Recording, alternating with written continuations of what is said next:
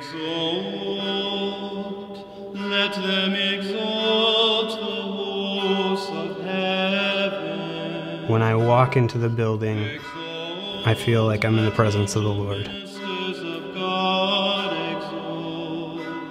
Whatever welcomed people here in 1881 to form a parish is still here. One of the significances of this anniversary is that it does mark the 100th anniversary of the building itself, which has a place of priority in the life of the church here in the Diocese of Grand Rapids. In designating a church as a basilica, it's intended to be a place of pilgrimage. It's a place where people gather, where a wide range of services are offered.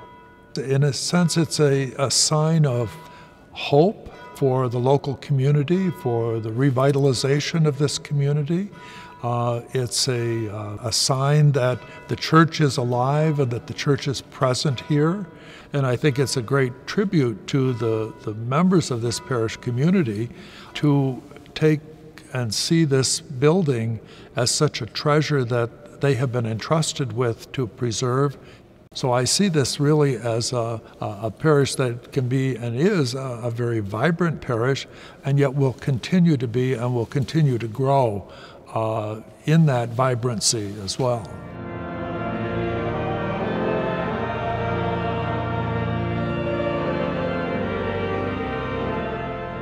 This parish community increasingly has a pivotal role in bringing that faith out as they experience it here. And I think because they experience it here in Eucharist and in prayer in various moments, they're nurtured and they're empowered to go out and welcome people.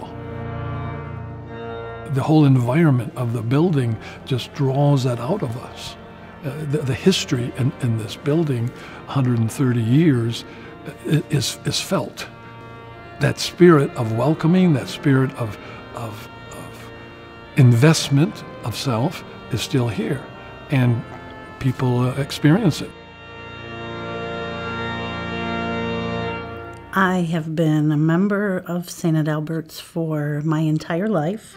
My grandparents were some of the first people who started this parish. My father was baptized in 1916. When he and my mom got married in 1938, this became their parish family. They've had 10 children, and all 10 of us were baptized here. We all went through St. Adalbert Elementary School, so our roots are deep.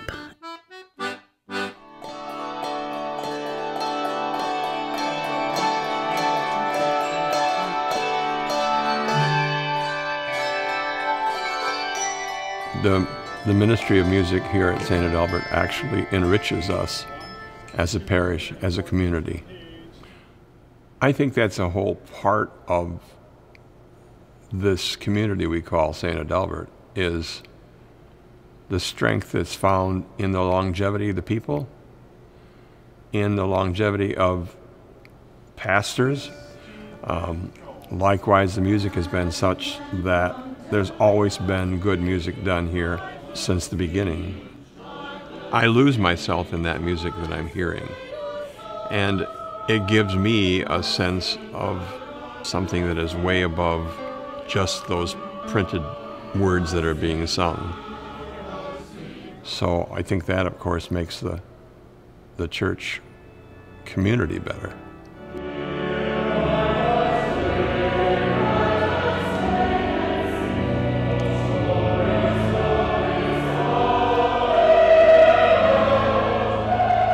This parish it's a lot of different things. It's a place of peace and comfort.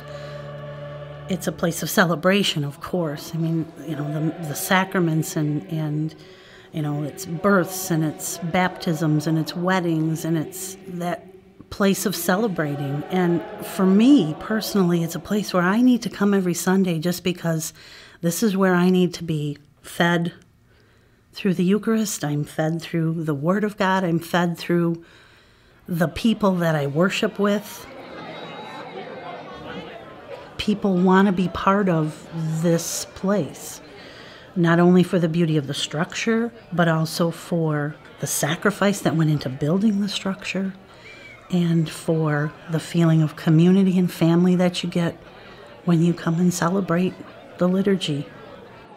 I was doing my undergraduate work at Grand Valley, and I moved to Grand Rapids from Allendale. And I moved into some apartments down the road, and so when I first got here, I was looking for a new church, and the Basilica was the first place that I tried. And right when I walked in, I knew that I had found a new home. After Mass one day, I said, let's go downstairs and see what it's like. And we came down here, and at that point, I feel like we were even more welcome. People were approaching us and asking what our names were and where we're from and how long we had been attending the parish. And I think that just opened the door for us to be a bigger part of the community.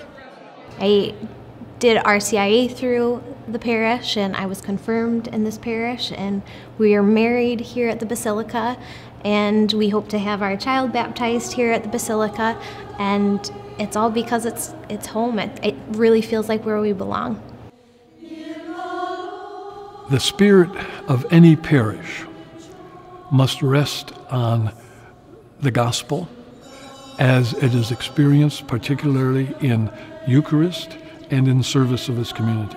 If it maintains that spirit, if it can continue to nurture that spirit and strengthen it, no matter what comes down the road, that parish is going to have a future that is vibrant and vital and exciting.